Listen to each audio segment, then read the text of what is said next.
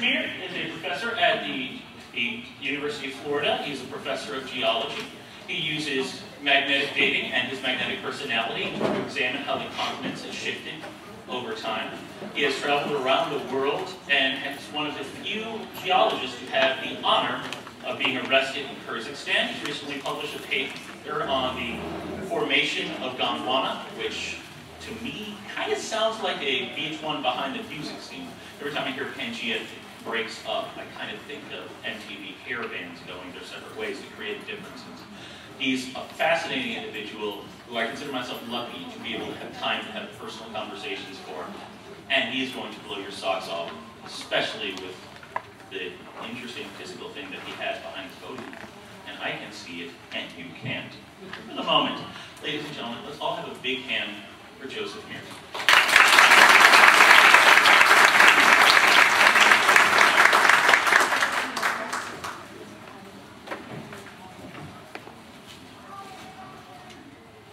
Well, good afternoon. I'm really pleased to be here, and I want to thank organizers for inviting me here to share a little bit about geology, which Darwin was fascinated with, as he was a contemporary of Charles Lyell, who was the father of modern geology. And so Darwin has lots of interest in geology, but more so his interest in biogeography and what I'm going to talk about a little bit today, paleogeography, and looking at how continents in the past have affected life and what the continents look like in the past and how we do that. And I'm going to address two issues today that Darwin had a lot of trouble with. The first one is the age of the Earth. That's a problem we've solved. The second one has to do with what happened towards the end of the Precambrian. You may have heard it called the Precambrian explosion. There's some mystery as to how in 10 to 15 million years, basically every ancestor to every modern organism came into the fossil record, or is observed in the fossil record. So that's what I'm going to talk about today. I also want to start off with telling you about a couple of hobbies of mine. And the first hobby is taking pictures of signs around the world. So I'm going to show you a few of these. One of the things I like to do after a busy day in the field is go have a nice cold beer. So when I was in India, I wondered what this sign meant. And I'll show you the next two, and you can just read them. Is that a tiger park? And this one, I'm not quite sure what it means.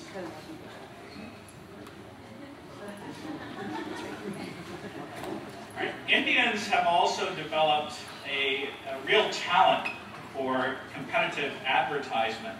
So here are some signs of some airline companies in India. The first one says, quite proudly, "We've changed." Not to be outdone, Kingfisher Airlines says, "We made them change." And not to be outdone, "We've not changed, we're still the smartest way to fly." I also happen to be a neighbor of one Terry Jones. Does anyone recognize that name? Yes, he blocks my neighborhood occasionally with his antics. One of the other things that I've collected around the United States are signs from churches. So here are some signs I found from churches.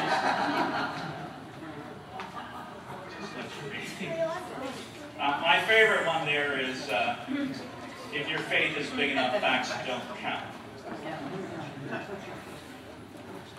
All right, so one of the things I want to let you know is that most all of the pictures in the background of these slides are from my travels around the world, and I feel a certain kinship with Darwin, who also got to travel around the world. He did it a little slower than I did, but it's still fascinating to be able to visit all these different locations. This is Lake Ustugul near the Russian-Mongolian border. This is a very deep freshwater rift lake when basically Asia is trying to break apart. So what's the point? Why should we care about the science of paleogeography? Well, it turns out there are practical reasons. For example, petroleum, which we need, although we might want to train ourselves to get off of it, Petroleum forms in specific environments and require a source rock, a seal, and a reservoir rock. And those occur in certain locations, and there are certain favorable locations to find all of those together. Economic minerals such as gold, silver, and platinum form in specific tectonic settings. And so if we know what the tectonic settings were in the past, we can maybe, it aids in our exploration for these minerals.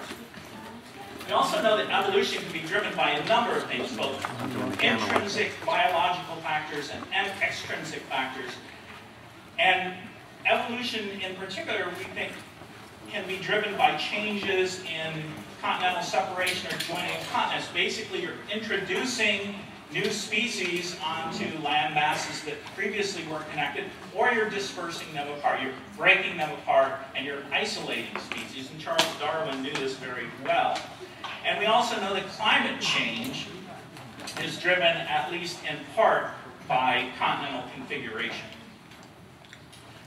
So a quick outline of my talk. The first thing I'm going to do is just give you a quick look at supercontinents through time. I'm going to show you basically the supercontinents that we think have existed in the past and what they look like.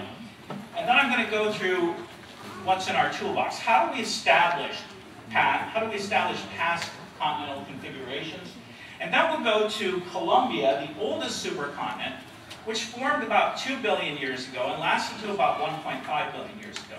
It's a fascinating time in Earth history that doesn't get quite the attention that it should, and I'll talk about why it should get a little more attention. We also don't know a lot about it, but we do know some key events that probably played a role in the gradual evolutionary history of life on Earth that took place during that time period.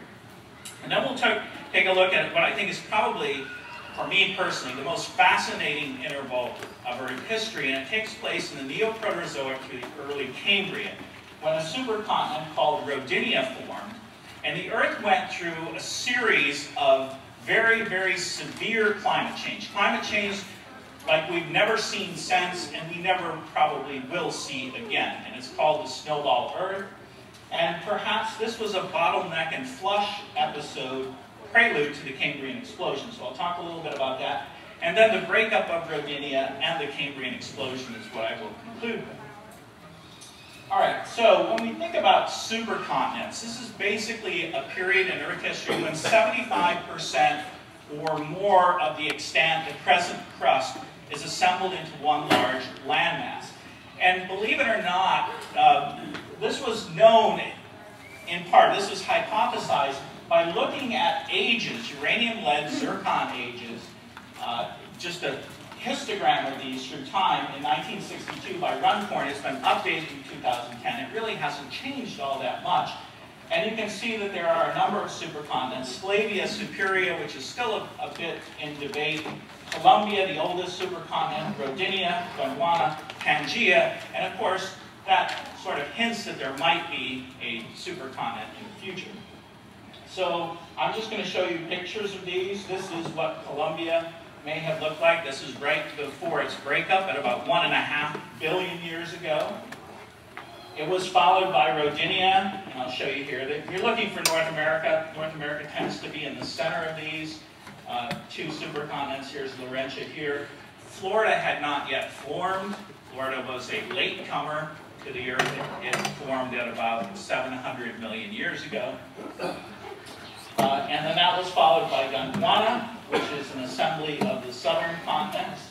Shown here, you can see India, Africa, South America, Antarctica, and Australia, along with Madagascar and Sri Lanka down here. And then the one that most people are familiar with, Pangaea, which formed at about 300 million years and lasted to about 260 million years. And you can actually look down in here, sandwiched between Africa and South America is Florida. And Florida was left behind when Pangaea broke apart. So Florida was once part of Africa and now has been donated to North America, and so we have a place to live.